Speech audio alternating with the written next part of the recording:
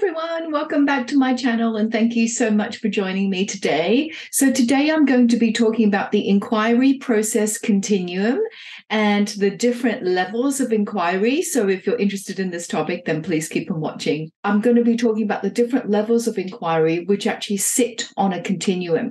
So let me just move myself out of the way and describe some of the different levels here.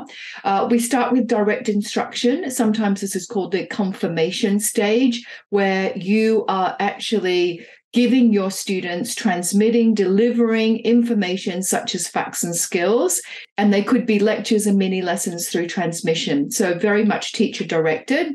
And there will be situations in the classroom where you will have to employ direct instruction and to help your students move along their learning journey. Now, the next stage or level in the process continuum is structured inquiry. And this is when we have predictable outcomes and predictable pathways.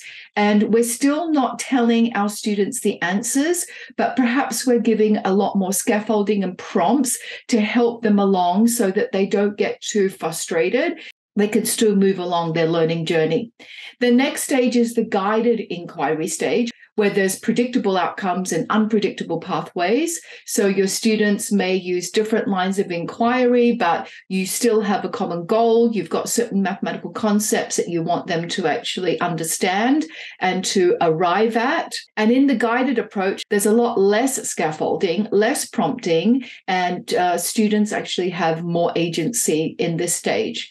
And then we have the open inquiry level, unpredictable outcomes, unpredictable pathways. This is very much student directed. It is when you give your students, for example, personal projects, or it could be an exhibition, it could be a personal exploration where your students are actually directing the whole journey from beginning to end.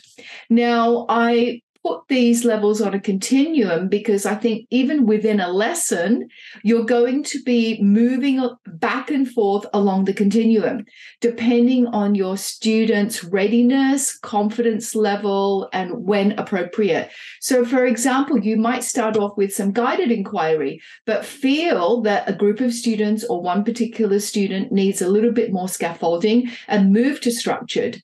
Or within a lesson, you may have to be giving some direct instruction of low-level facts and skills that the students actually need in order to solve the problem or in order to address the provocation or scenario.